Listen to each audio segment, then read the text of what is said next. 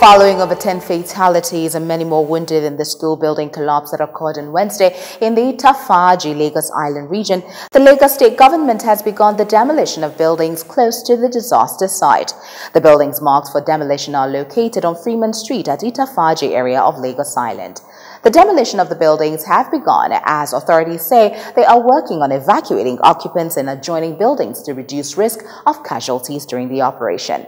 Reports say the collapsed building at Itafaji had been marked for demolition as well by officials of the Lagos State Building Control Agency. However, the occupants of the building reportedly frustrated the move. Meanwhile, the search for more victims was brought to an end on Thursday. For more reports, follow our social media handles. I'm Gloria Oji Emode.